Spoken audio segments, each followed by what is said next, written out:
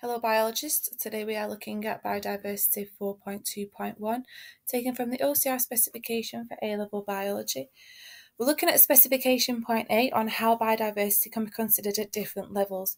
There are different aspects to biodiversity, we're going to look at each one, but later on within the specification for biodiversity we do go over some of these in a bit more detail.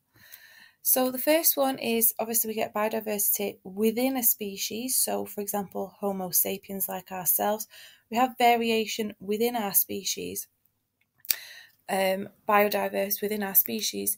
And the definition of a species, this is taken from a red box, so it's from the MARC scheme. The definition of a species is being able to breed to produce fertile offspring. So for example, a lion and a lioness, they're the same species, they can breed to produce fertile offspring. But a lion and a tiger, they can reproduce to produce something called a liger, but a liger is not fertile. So therefore, a lion and a tiger are not from the same species. So this is a variety of different cats, and the whole biodiversity thing here is getting at that we have a variety of different species. So obviously these are all cats, different species of different cats. We've got a wide variety and a wide biodiversity of these animals. Now, species biodiversity, the main one in which it is measured is species evenness. And species evenness we're going to look at in a little bit more detail in specification point C, but it is measured using the Simpson's Index of Diversity, which again is later on within the biodiversity. Species richness is literally just the number of species within an area. So for example, if we go back to there, we have 1, 2, 3, 4, 5, 6, 7, 7. 7 would be our species richness. We have 7 different species there on that image. The next one is habitats. So a habitat, obviously within a habitat we have a range of areas where different species can live, and the definition of a habitat is an area in which individuals within a species live. And obviously you have different habitats depending on where you are. So they could really throw anything at you here within the exam. You just need to be wary of and maybe watch a couple of documentaries about different types of habitats that you can come across. So general knowledge here is really good for this area. So as you can see, habitat biodiversity, and it's listed a couple here, but like I said, it's just general knowledge. The more habitat biodiversity you have, the more likely you are to have more organisms living there and therefore have more species biodiversity as well, because it provides habitats for those individuals.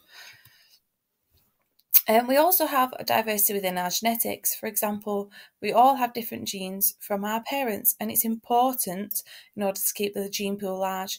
Now, it's important we have a large gene pool so that we are able to withstand disease, so that we have a strong genetics, and it helps us, which we're going to look at later on when we do get genetics, which is in year 13.